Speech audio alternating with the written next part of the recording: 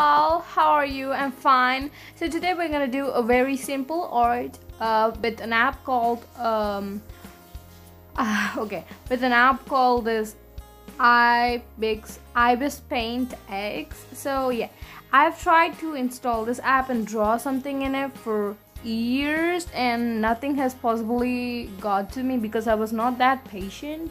I wanted to know about everything, but I couldn't find any YouTube videos or Google Photos which actually explained me what this thing does. So I was always not so patient to figure it out myself, and I always used to uninstall it. But this time I tried my best and figured out what were in that actually.